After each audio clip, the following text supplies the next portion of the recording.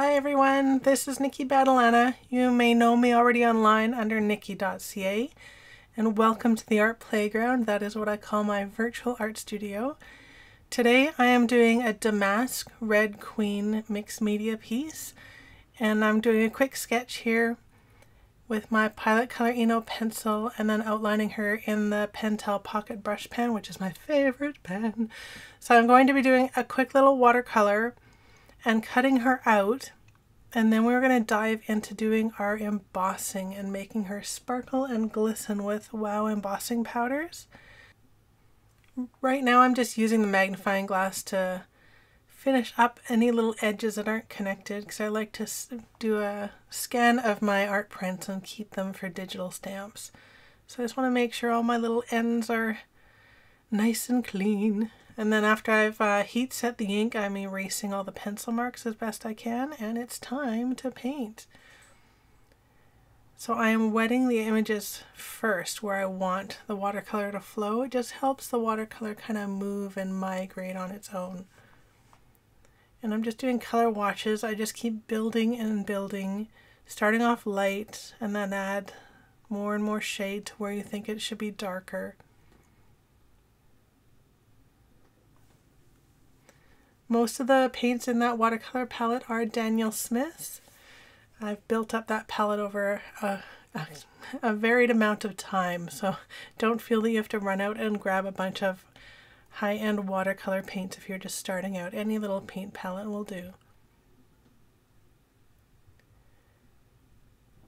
And you'll see I'm leaving a lot of her skin tone the natural white of the paper because I wanted her to be quite pale.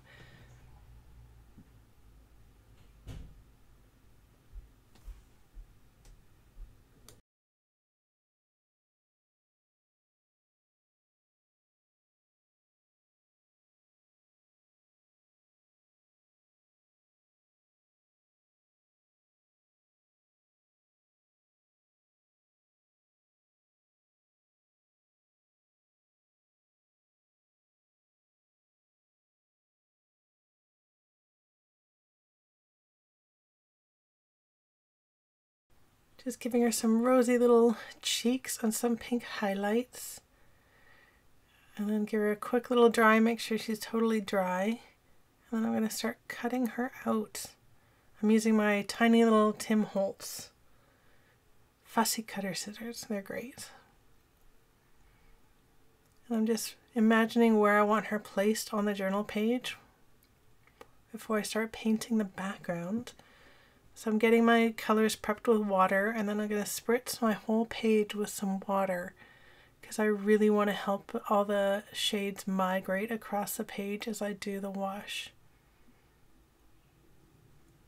Do you guys remember some of that fabulous wallpaper that used to be around in the 70s? I've been seeing it come back lately. The damask wallpaper, but it's the one that has the velvet on it. That, like, you could run your hand on it and it'd be really cool to touch. So that is what I'm envisioning for the background of this piece. So I added some Mai Tai embossing powders to the background just to add some sparkle while it was still wet.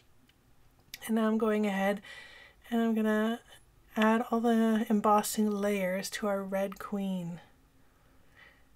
And as you can tell, I'm listing all the colors on the bottom corner of the video.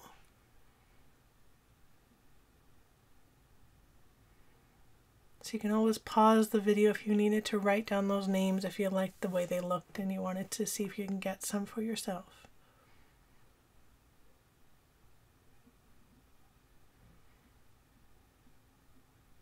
Now her dress, I also wanted one of the damask patterns on her dress, so I'm trying to block out the areas where I do not want the stamp to hit with just some of those scrap pieces of paper. There we go. Now I can add the powder. Oh, wait till it's heat set. Oh my gosh, it's so pretty.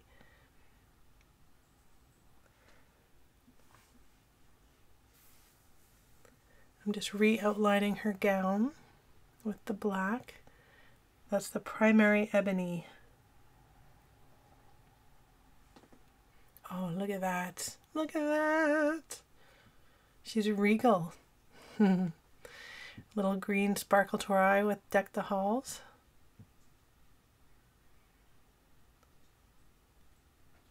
And now the clear sparkle, just add some glitz and shine.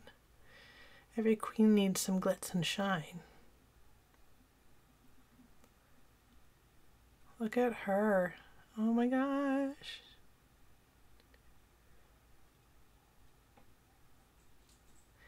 So to get that wallpaper effect, I am mixing the pink flock with the primary apple red regular and the primary ebony regular embossing powders. Just in a little container, I'm just shaking it up and seeing how it mixes and see if I want to add a bit more of anything. I'm getting ready to stamp with my embossing powder pad and the Tim Holtz tapestry stamps.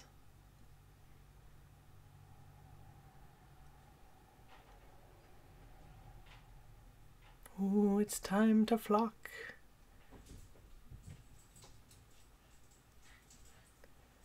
It's so pretty. It's funny when it goes on like this, at first you really see a lot of the pink, but then when you heat set it, the black really stands out.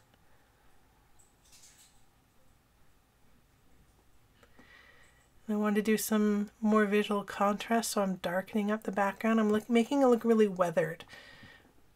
I want it to be very distressed. Visually distressed. Oh, look how rich that looks.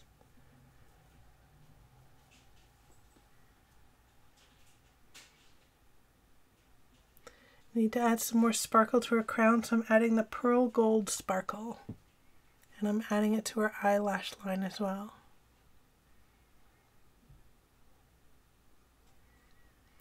Dusting off the extra bits before I heat set it.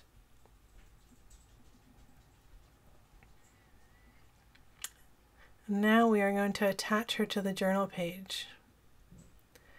In case you're wondering what this journal page is, it's actually a page ripped out of a Stillman & Byrne Beta, B-E-T-A series journal. I've got quite a few of them going, and while I'm working on my Alice in Wonderland project, I have been pulling out the pages so it's easier to scan in the images after for my collection.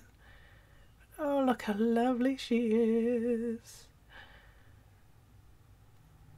Here's a quick little visual recap of all the supplies I used. I did forget to put the WOW heat gun to the corner, but you guys know I use the heat gun.